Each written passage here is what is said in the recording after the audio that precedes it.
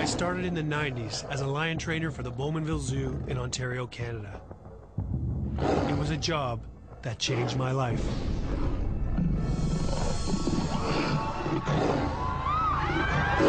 During an afternoon show, I was attacked by a lion named Bongo.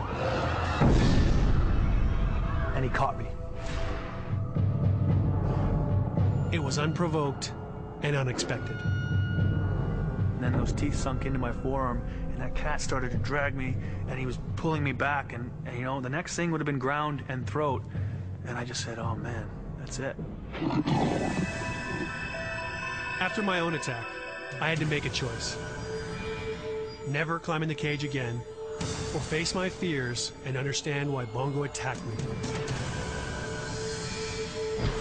Good boy, come here. I decided to face my fear and get back in the cage. And that changed my life.